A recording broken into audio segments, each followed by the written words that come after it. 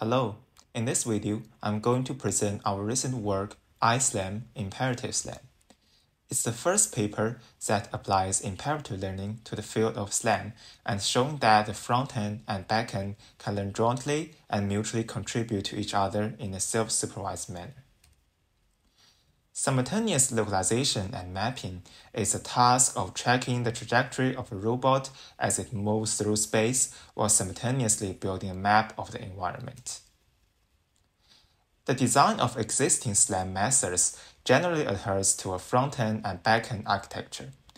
In this structure, the front-end is typically responsible for interpreting sensor data and generating initial pose and map estimations using engineered feature tracking or deep learning methods, while the back-end refines these initial estimations to improve the overall accuracy through global optimization.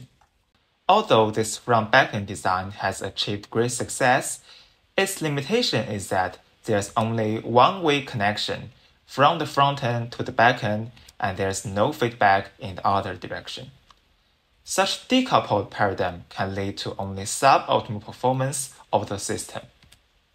Additionally, the learning-based front-end may require training labels, which are costly to acquire in real-world scenarios. Moreover, it may have generalization issues if the training set lacks diversity. To address these limitations, we present Imperative SLAM, a novel SLAM system that establishes a bidirectional connection between the front-end and back-end and achieves co-optimization through imperative learning. In our framework, the front-end model can learn geometry knowledge obtained from the back-end, which helps it to improve toward global consistency. The front-end enhancement can also benefit the back-end, achieving reciprocal bias correction between the two components and get better overall accuracy. Furthermore, it achieves self-supervised learning without relying on ground truth supervision. So, how do we achieve that? We formulate the SLAM task as a bi-level optimization problem. The lower-level optimization, corresponding to the backend, receives the pose estimations from the front-end module and iteratively optimizes them to minimize the lower-level loss L.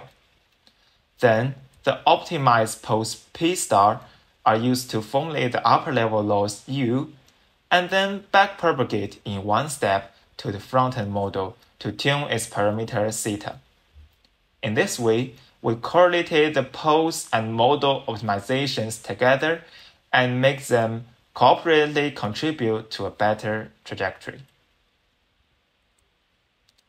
Our front-end odometry model includes an IMU per integrator and a stereo wheel to estimate frame-to-frame motion from IMU data and stereo images, respectively.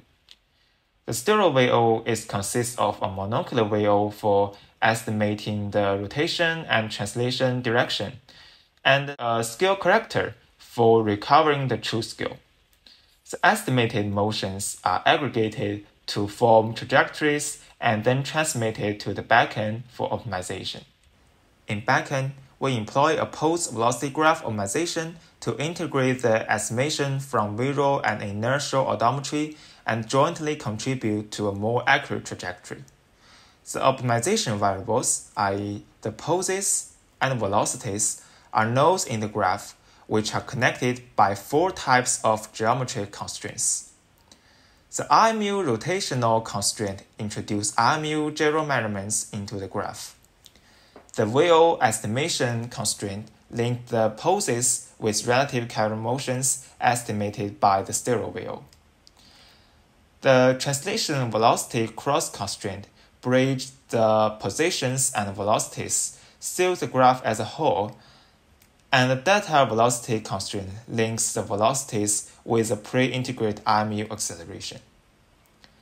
The graph optimization objective, also the lower-level objective, is the weighted sum of these 4 constraints, while the upper-level objective is the wheel constraint with weighted rotational and translational parts.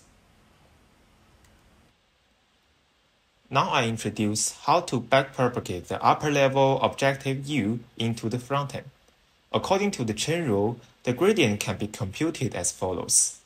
The challenge lies in the last term, which is very complicated due to iterative solutions of optimization. If we directly go backward along the forward path, we need to unroll the iterations, which is inefficient and also error-prone due to numerical instabilities. Thus, we apply an efficient one-step strategy that utilizes the nature of stationary points to solve this problem. We found that after the lower level optimization converges, this term becomes zero, which eliminates the complex gradient term and bypasses the lower level optimization's iterations. This technique allows the backpropagation to be done in one step. In experiments, we evaluate our method on both the Kitty and Rock benchmarks, which encompass distinct motion patterns. Results show that our method achieves certain performance without using any ground truth label in these datasets. This figure shows how much the trajectory error decreases through imperative learning.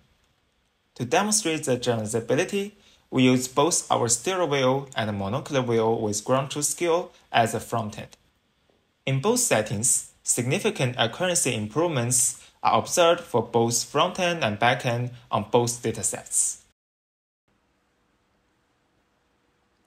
We create an animation to show the improvement of wheel trajectories during imperative iterations.